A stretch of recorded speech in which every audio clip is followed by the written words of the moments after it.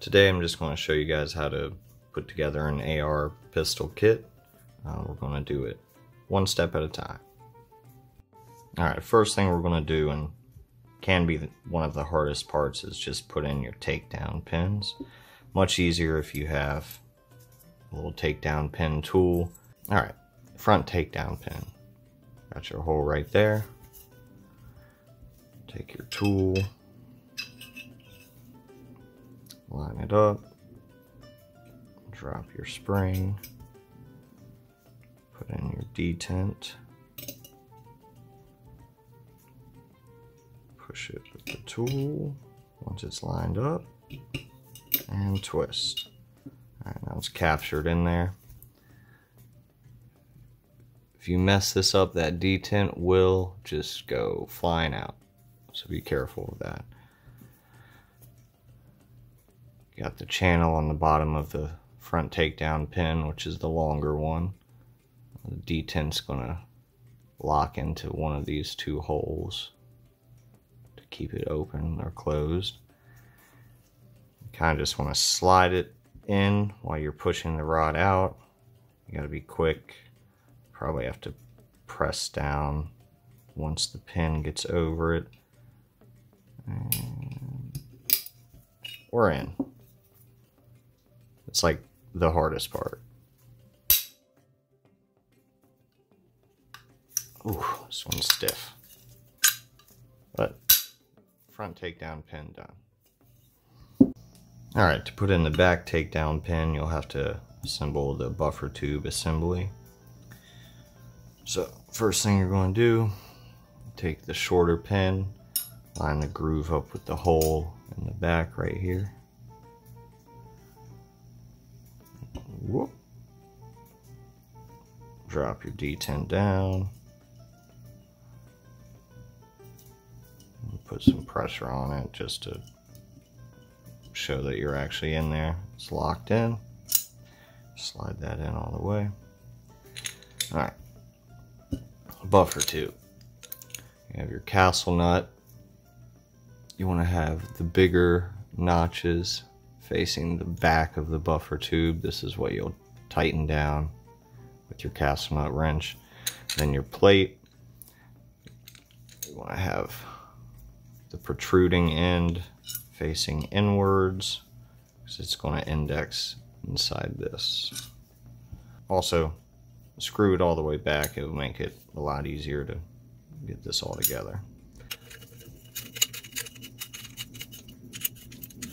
I'm basically going to screw until right before it gets to this hole, because that's where you'll put your buffer catch and the spring in there, which you can kind of just set in there while you're doing this. What you're going to do is, once you're hitting the catch, you're just going to push it down, screw it the extra turn, and so it's held in place right now. What you're going to want to do is you have to get this spring in flat. So just take a little tool, whatever works, kind of flatten it out.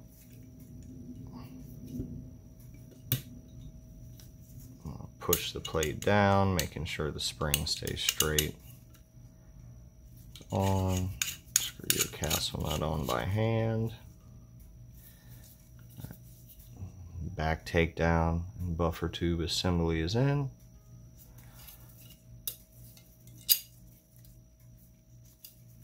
These are very stiff, brand new. And then the catch right here, that's what keeps your spring.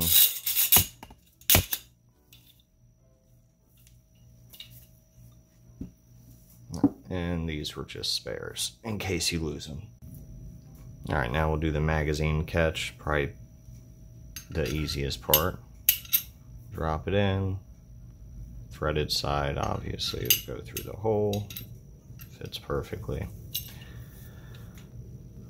Take your spring over here. Once the spring is over it,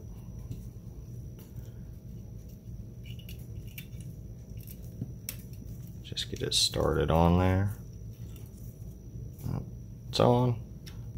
Alright, once it's just started on there, you're just going to push it through. Then you're going to screw down on this side. Push it in a little bit extra. You don't want to nick your brand new receiver.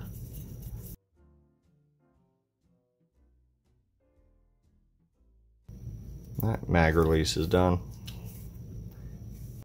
Alright, then we'll put in the bolt catch. It's right here. You have a little hole inside where the plunger and spring will go. The roll pin will go through there. The first thing we're going to do is kind of get the roll pin started. Just hold it with your fingers. A few taps. Alright, it's started. Then you'll take your plunger and your spring. You just feed that onto the spring. Drop it in the hole. Or miss completely. You can always just drop the spring in and then put the plunger in too. Okie dokie. Alright, slide the bolt catch in place. And I have to make sure the hole is lined up. And then just tap away. It's good to have a brass hammer, or I guess you could tape this off if you don't have a brass hammer. Or else you're probably going to mar brand new receiver. Also use a punch to kind of give you some space off of it.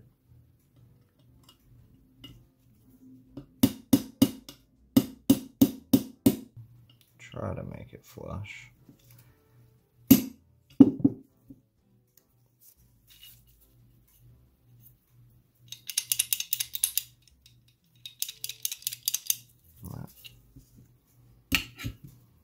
That's it.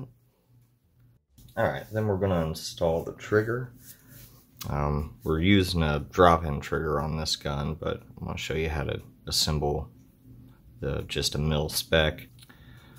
First thing to do, have it oriented like this, because you'll want this lip under there, and then you just kind of stretch those over it. Good. You've got this spring. Got the bigger end will go in there. I'm just going to wedge it down in there. The bigger end kind of keeps it locked in place, so it shouldn't go anywhere. Take your release, line up that notch, and when you insert it into the receiver, you're just going to have to line up the holes and drive the pin through. Then with your hammer, it's going to take it. You want this part of the spring to be on this side, so just start it there. Same thing, just work it over. Can be a bit of a pain sometimes. Alright, that's all there is. So we take this, drop it down in there. It's going to be under tension because of that spring. So what you're going to do is just push down on it until you get the holes to line up. Looking at the camera and not this. Where'd I put my pins? Alright, take your trigger pin. Get the trigger set in there.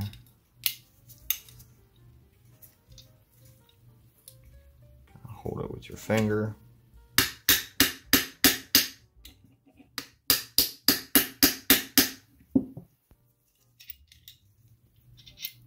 Alright, we got it started. Make sure this is lined up properly. You'll have to give it some tension with your thumb. And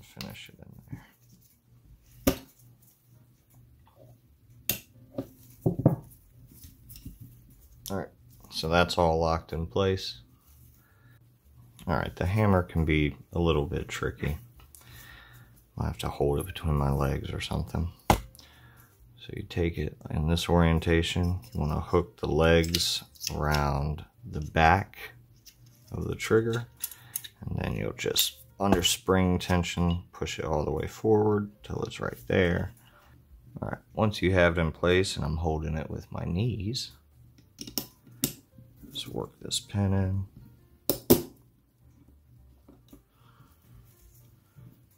Give it a little tappy tap. Alright, and your trigger's in. You'll just function check it. It should lock back like that. Make sure not to slam it into this. And it releases. Alright, and you'll want to do that before you put your safety and your grip on, because the safety will get in the way of you trying to drop the back of your trigger down into there. And it'll have to be cocked when you put the safety in, because you can see the back of the trigger will stick up. Alright, so that's putting in a normal trigger. Now I want to put in a drop in real quick.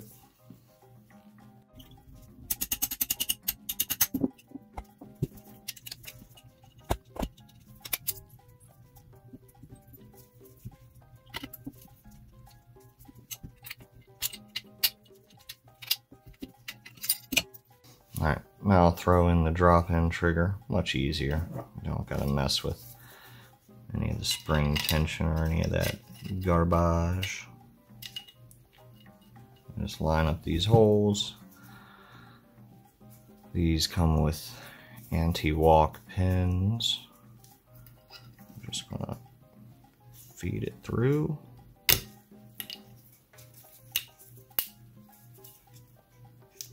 Unscrew the cap. And this just makes it easier to feed the pin through.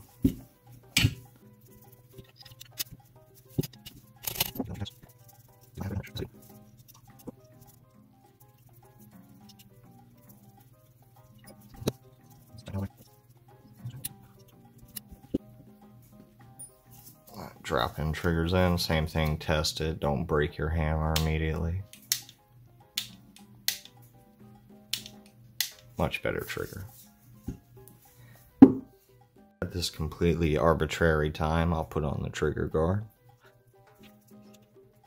Alright, so front one's just going to take this little screw, and the back one takes a roll pin. So we'll start with the front. Long Allen wrench. Let's find the right Allen wrench. Found the right Allen wrench. Alright, so we'll just start this in. There's only a hole on one side, so you can't mess up where you're supposed to, where you're supposed to put it. And then we're just going to tap the roll pin in. Alright, I'm going to get a punch because it's being even a bigger pain in the ass than anticipated. We use a brass punch, so if I get flush with it, it's not going to mess it up. We'll use something with a bigger face.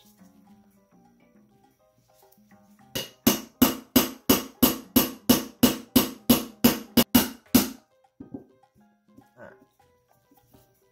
After beating the shit out of it for like 2 minutes.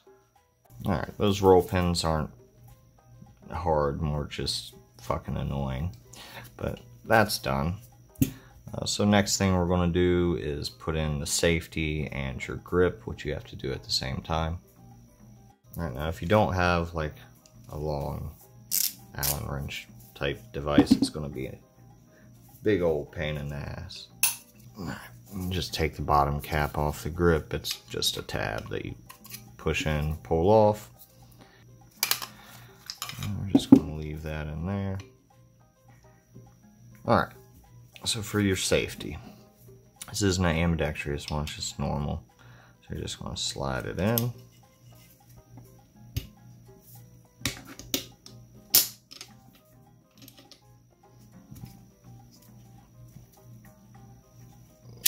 kind of gotta like finagle it past the bottom of that trigger. You can kind of move the trigger around a little bit, see if it helps. Basically just get it in place. You got your hole down here, detent, pointy end, flat end. Pointy end goes into the hole. Alright, and your spring will follow behind it. The spring, however, try to keep the screw in, goes into this hole on the grip. I lost the screw. We'll fix that later. Alright, and just wiggle it down on. Make sure the spring goes in straight.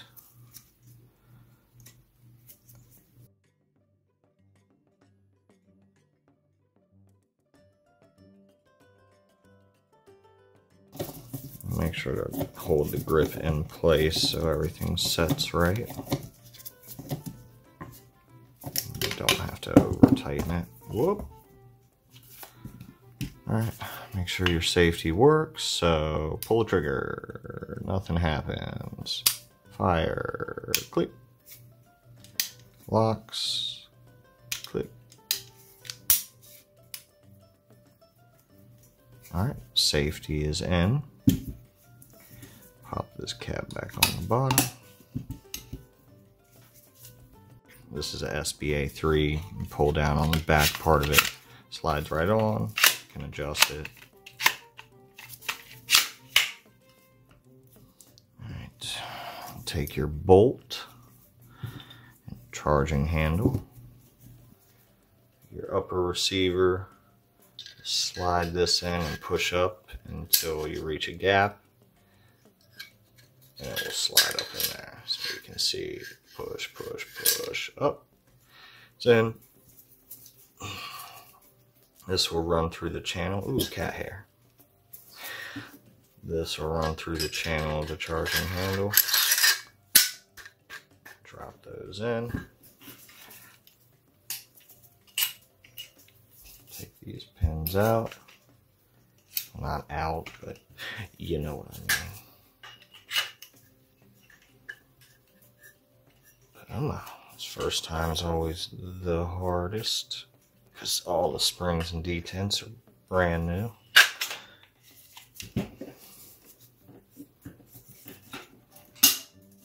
There's the front one. There's the back one. Alright. And that's all you need to do. Make sure our bolt catch works. Ooh, it works. Make sure safety's working. Works. Fire. Doesn't go unsafe until it's charged.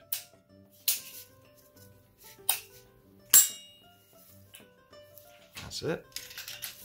Good to go.